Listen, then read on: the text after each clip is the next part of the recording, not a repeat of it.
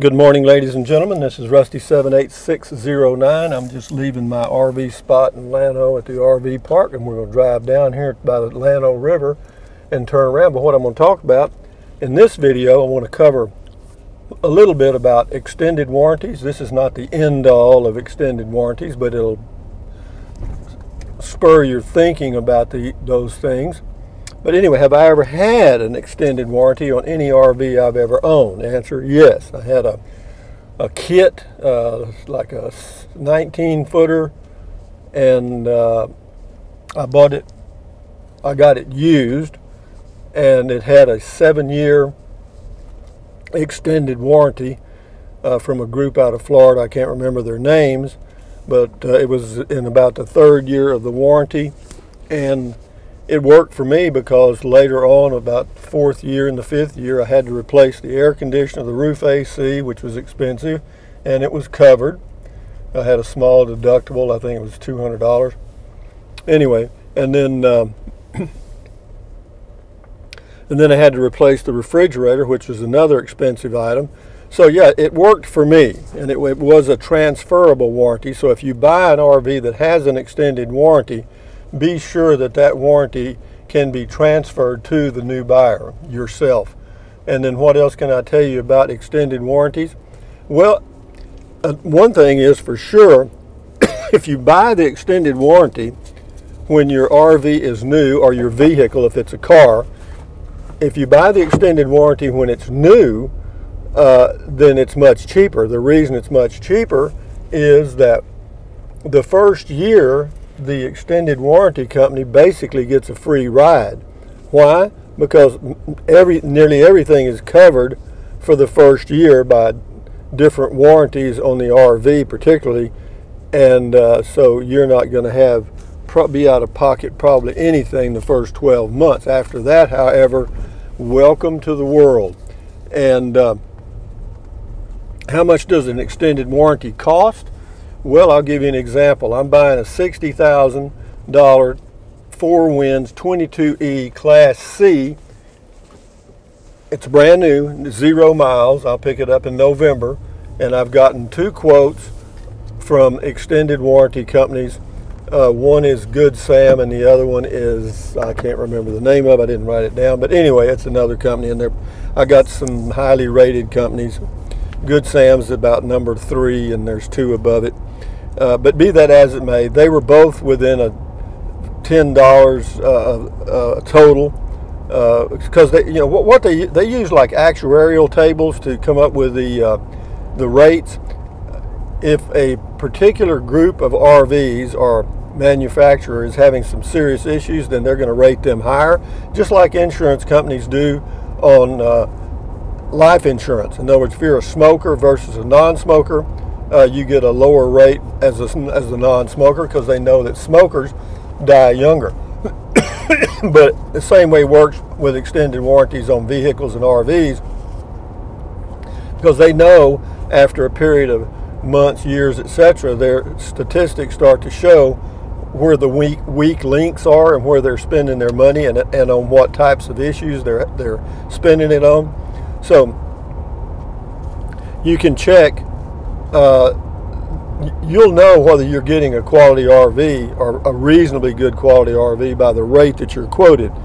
I mean, I compared my quotes on my Thor 4 Winds manufactured by Thor Manufacturing to a Winnebago, and the rates were within 10% of exactly the same. The Winnebago was a little bit less, but the unit that I was comparing it to, the 4 Winds 2, was a little smaller unit. I'm not sure if that made any difference.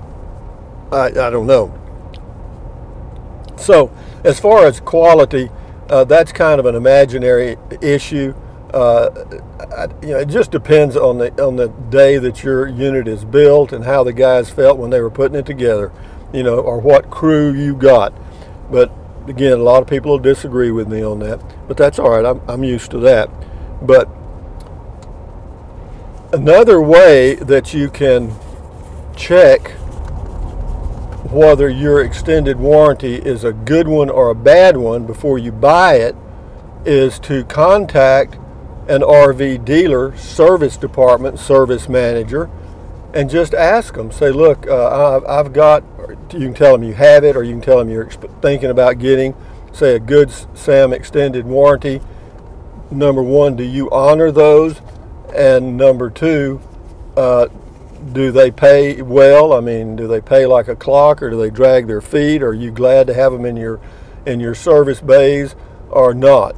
Because a service manager is going to know which of these extended warranty companies drags their feet when they pay, and they're hard to deal with, because see, they've got to get approval from that extended warranty company before they can do the work, because they want to be sure they're paid for the number of hours, labor and materials that it's going to take to get the job done. Sometimes the warranty company will say, no, we're only going to pay you X, Y, Z, and they have to haggle. But just remember, check with the RV service departments in your area and just ask. You know, that's a good way to find out. And if you want to find out whether you're getting a good or a bad RV, if it's a new one or even a used one, compare the prices of 2 or 3 extended warranties and see what the differences are. Because if you're buying and here's something else with a used unit, I'll add this: you're not just going to do that over the internet. I mean, if you've got a 4-year-old unit that you want to get an extended warranty on, and it's a full coverage deal where they're going to cover a lot of parts that wear out and so forth, then they may and probably will ask you to take it in somewhere for an inspection before they'll cover it. So just keep that in mind also. Not a big problem, but just be aware of it. But yeah, if you get the extended warranty when it's new, like for my extended warranty on the 4 Winds 22E, manufactured by Thor, $60,000 unit, no slides, and that makes a difference because they do have problems with slides. But with no slides, it'll cost me $19 a month for 4 years, which comes out to round numbers of $1,000. Okay, you can. I think you can pay like $850 in one lump to save any fees for the monthly payment thing. But yeah, but that's 4 years. They also make a 7-year extended warranty.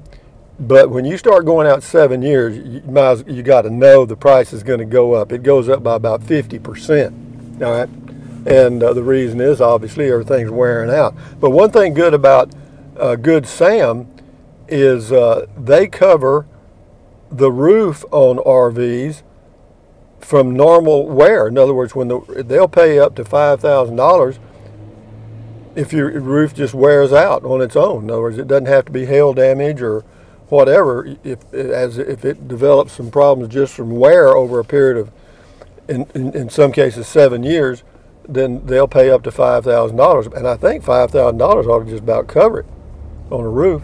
Depends on how big the unit is and all that stuff, what type of roof, and blah, blah, blah, blah, blah.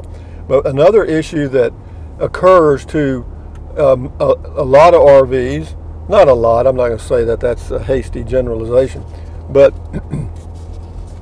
delamination. And a lot of people are paranoid about that. Don't be, because you can look. I mean, I walked through the RV park this morning and I was just looking at some of the older units that are in there, say 8 or 10 years old. And there's no delamination. There was delamination on one of them, and it was a travel trailer, an older model, and it was in the very front where there was no window, and it was delaminated in the front. Pretty bad, actually. But whenever you buy an RV, now chances are 99 times out of 100 you're not going to notice any delamination at delivery of a new RV. Why? Well, because they do some kind of inspections before they ship them out, and then the dealer gets them and they look at them too. So by the time the customer gets there to inspect their new unit, it's if there were any issues, they've already rolled them out or done something to cover them up, so you don't notice them, and don't think they don't do that. But yeah, this is the highway that goes out towards Cherokee, Texas, on Highway 16 going north, and I'm just piddling for a Sunday morning drive. May go out by the airport. But yeah, for you guys that are buying a new RV, extended warranties may or may not be a good deal depending on how you feel, and also it depends on how handy you are. In other words, you know, to replace a hot water heater is not a big deal. Okay, you can do that. And a roof AC, if you have 2 people, you can do that. You know, it's not that complicated. You can watch a YouTube video and do it. And so yeah, if you're handy and you've got some help and the tools and whatever, yeah, hell yeah. You know, forget the extended warranty, go for it. But again, just you know, check with some RV dealers and service departments and say, look, is this extended warranty? Does it even work? I mean, have they ever paid? So, but 4 years. See, where they get you is they've got 4-year and 7-year plans, or short period and long period plans. Where they get you is nothing's really going to happen seriously till after 4 years. All right, because the refrigerator will last 4 years or more. The AC is going to last 4 years or more. The water heater is right on the verge of going out about 4 or 5 years, 6 years. If you get 6 years out of RV water heater, you're pretty lucky, because they're made out of aluminum. It's not good metal, and you know, most people like me, you know, you're supposed to drain them and all that stuff. I don't do that. I forget. But so the big items are the AC and the refrigerator. And they're going to last past that long period, that short period, and believe me, these extended warranty people know that, and that's why when you go to the extended, really the 7-year deal, that's why the price jumps up, because they know they're going to have to. They could, probably not. See, and then why did they pick 7 years? 4 and 7 are in that range. Well, because they know that's where their numbers are the best. You know, these people are in business, okay? And they got all the numbers, you know, from all the manufacturers, all the repair jobs that they've done, and they've got their numbers, man. They know where the problems are happening and in what year. Well, you know, why don't they go to 10 years? Oh, I can tell you why, because they know they fall apart. You know, they know by then they're in the junkyard, you know, or they got a window AC and the guy's got a wood-burning fireplace or something. But anyway, guys, I'm out here by the airport now in Atlanta, Texas, just driving around. Got a few cars parked here. I don't know why we got so many. Well, there's a, let's see, what else is out here? There's something here besides just the airport, I think. We've got a lot of cars parked here. That means that somebody has flown somewhere and left their car. I even thought about, you know, chartering an airplane to fly me to Alvarado, and I don't know what time this place opens or if it's even open now, but this is the airport in Atlanta, Texas. But anyway, yeah, but to do that, you got to pay by the hour, and it's prop time. Okay, for every second the prop is turning, you're paying for it, and it's about $100 an hour. You know, and to go to take me up to Alvarado and get me close to the dealership, to the nearest little county airport, you're looking at, geez, $400 or more.